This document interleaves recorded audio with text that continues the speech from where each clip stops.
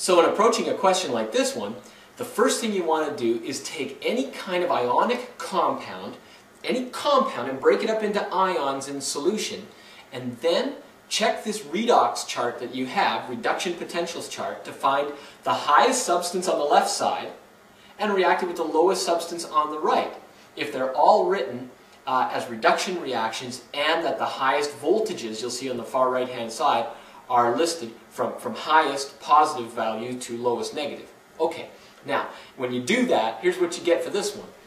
A list of chemicals first. I like to start off with a list that says I've got lead solid and silver and nitrate ions, that's silver nitrate, swimming around in solution, and water. Water is a reducing and oxidizing agent. It's on the chart, on both sides. But the highest one on the left is the silver ion, and the lowest on the right is the lead ion. So silver's up here, lead's down here, and what we've got is a redox reaction that can occur. Now, all we do is this. Find the SOA, which is the one on the left-hand side, and all you do is you write the half reaction out from left to right, exactly the way it says on the chart. Just write it out. But the one that's the SRA on the right side, SRA, I know it's reducing agent, but it stands for the right.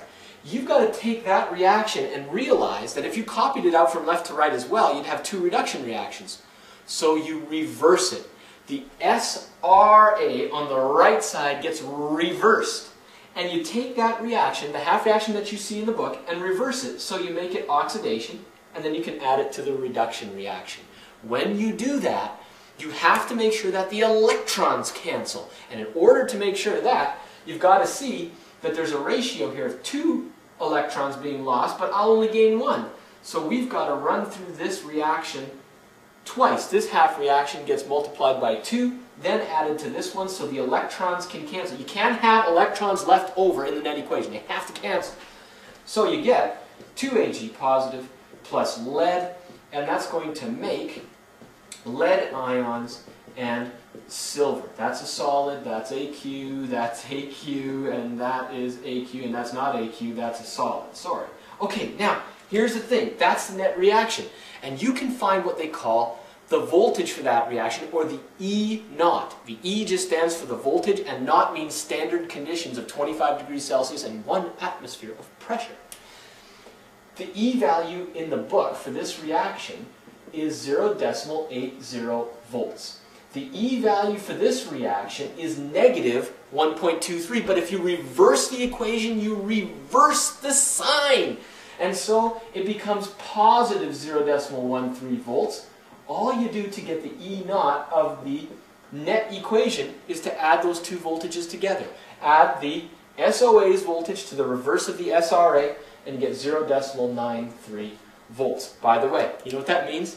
That means that this reaction does take place because it produces electricity.